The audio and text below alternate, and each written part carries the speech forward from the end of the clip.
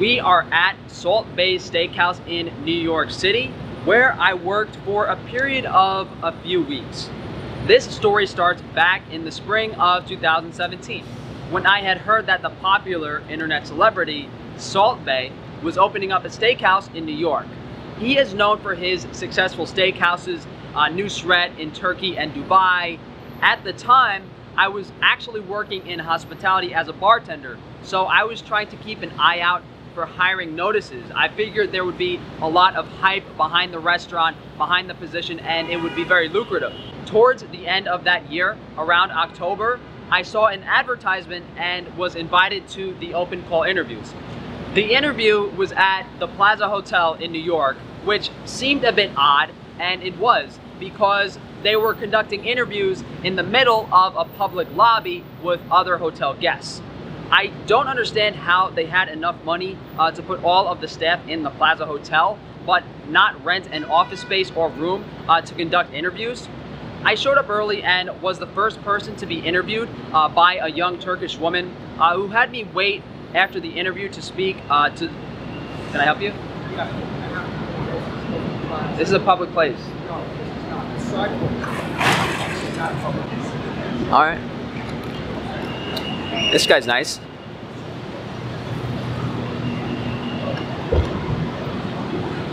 All right, move 5 feet up this way. I guess Humpty Dumpty wanted me to move 20 feet this way, so we'll roll with it. So I show up to this open call interview for the steakhouse restaurant, and I'm interviewed by this Turkish woman. It was like a screening kind of thing, and then they had me wait. Usually you speak to the hiring manager after they screen you with someone else. So this hiring manager was actually Salt Bae himself. As I was waiting, I was chatting with another guy who was interviewing there. The reason I'm bringing this up is because I actually came across this guy just earlier this year when I was going on an interview somewhere else. So I'm definitely not alone on my struggle in hospitality and dealing with, people like this. So I get called over for the interview, and I'm sitting across from an older man. Diagonally to me is Salt Bae. After a few seconds, I realized Salt Bae doesn't speak much English, and he was his translator. But Salt Bae definitely understood English. So I wanted to set myself apart from anyone else. And I have an Instagram with a lot of pictures of meat, so I figured it would be perfect to show him that. Salt Bae's thing is doing ridiculous stuff on Instagram related to steak, related to burgers, whether it's slicing a steak or, putting something on a fire. And, I take out my phone and I hand him the phone, and he starts looking at the pictures of meat. He's going through them, and he swipes over to my shirtless pictures, and he started smiling. I could barely contain myself from laughing hysterically, and I was kind of like, is this a comedy? What's going on? You seriously, you take someone's phone, you look at a picture of them shirtless, and you start fucking smiling in front of their face? It was comical shit, guys. And I don't remember the rest of the interview after that, but I ended up getting invited into meeting them the next day because they wanted to discuss the future of the restaurant and what their game plan was. This meeting was actually in the same lobby of the Plaza Hotel that we interviewed in, and about 30 people showed up. So we all sit down, and before the meeting even starts, the Plaza Hotel management staff comes over and says we can't be there because it was reserved that day. They tried to conduct the meeting anyway, quickly asking if, oh, can you go to Miami? Can you go to Miami? Because they wanted to open the Miami Steakhouse before New York as a test run. It's completely ridiculous. They hire these people on the spot, and then the next day they ask people to come with them to Miami in a couple of weeks to work for them. But I guess that's what you do when your restaurant is owned by a real estate company that's affiliated with one of the richest billionaires in the world. The guy that owns it is actually the richest man from Turkey. It trickles down, through a few companies and through a few steps, but there's so much money behind this guy that it's weird. Just a few minutes into the meeting, the police came and kicked us out. So we had to go downstairs into this bodega market thing where we were signing up to go to Miami with the same Turkish woman that interviewed me the other day, and she's using a garbage bin as a desk. I was like, hell fucking no, I'm not going to Miami with you morons. This is already a mess. So the New York Steakhouse was supposed to open in October or November, but that was when Miami ended up opening. In hindsight, I should have probably gone down there because that would have landed me a better position in the restaurant in New York, but I didn't know that at the time, and the New York restaurant opening ended up getting delayed several months. So it's now February, it was cold as shit outside, and we started training at this steakhouse. There were a lot of other bartenders that were hired, and as with most of the staff, they were pretty much Turkish. The bar was set up completely wrong, like a kitchen. You know, we had like refrigerated drawers to put rabbits in or something, but that's a whole different story.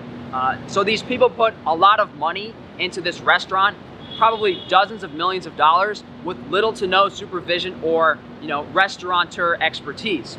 I mean, if I had as much money as these guys, I guess I wouldn't care if I was burning it in a driveway. So we ended up training for a few weeks. I don't remember how long exactly. I think it might have been 2 weeks. And when we opened, they were giving me day shifts, the lunch shift. And the traffic during rush hour for lunch shift was nuts. So I literally went up to the manager and asked him, hey, what the hell are you doing? You know, I had more experience than the other people. I was committed to the job for longer. In the back of my mind, I knew it was because most of the other workers were Turkish. The majority of the people working at night, especially the bartenders, all spoke the language. They were very familiar with, you know, Turkish culture. And I didn't say this earlier, but Salt Bae is Turkish. He's from Turkey. His first restaurant was in Istanbul. That's very successful. And his next most successful restaurant, I think, is in Dubai. But the point is, I wasn't gonna grow a mustache or learn Turkish overnight. And I also had an offer to go on MasterChef Season 9 at the time. So I decided, screw these guys. I'm gonna fly out to California, to LA, and go on the show in about 2 weeks. Hindsight is 20/20, guys. I didn't end up getting more than like 5 seconds of screen time on MasterChef, and I would have done a lot of things differently. I still would have gone on MasterChef, but I would have taken my family out there and taken a different approach to the whole show.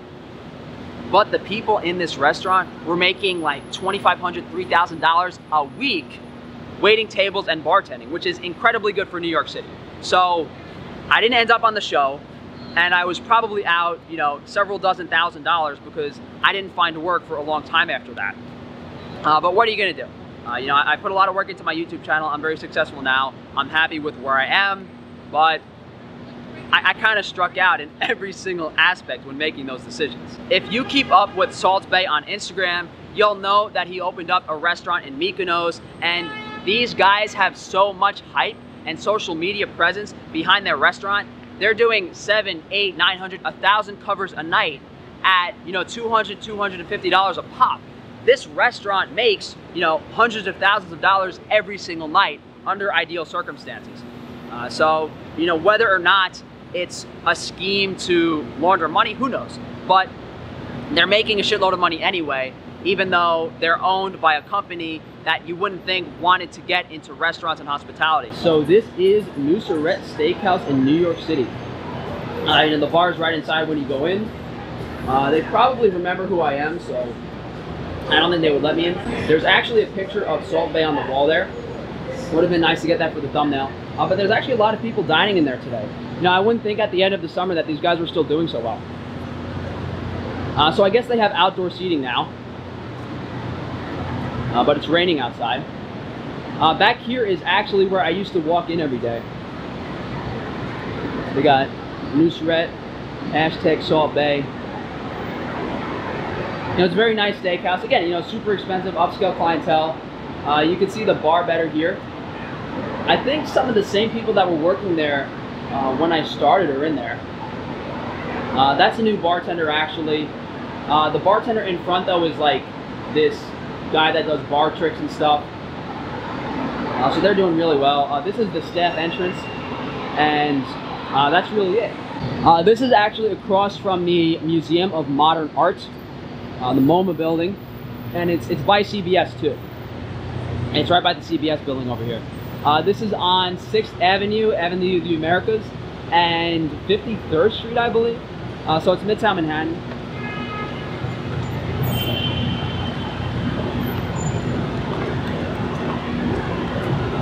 Now, it wasn't too bad of a trip from where I am. You know, parking was decent. Drive home was quick and easy. So we have Momo over there. This is Nusr-Et Salt Bae. This is the CVS building. Over there. Nothing notable really. It was just terrible. There was an ambulance. So this is on 53rd Street and Avenue of the Americas. I actually used to work at Del Frisco Steakhouse as well, which is down on 49th Street. I don't think we could really see it from here. There's like a bunch of flags down there next to the shorter blue building. The building past that is 49th Street, Del Frisco's. Right by the halal guys, so I used to pass by giant lines every single day. Every single day, giant lines trying to get the halal guys. The Baccarat Hotel is also on that street, very high-end hotel. And there's always like diplomat license plates and stuff there, where elite people go. Thank you guys for joining me today. If you could please like the video, subscribe, hit that bell icon, share the video if you can. If you guys would like to support me further, definitely check out frankiesfreerangemeat.com, providing you with high quality, nutrient-dense animal foods at an affordable price. We sell grass-fed steaks, unlike this guy. You can also go to frankiesnaturals.com, minimal ingredients, minimally processed hygiene and cosmetic products. Thanks again for joining me, guys. If you'd like to reach out to me for one-on-one health consultations, shoot me an email, frankatofano@gmail.com.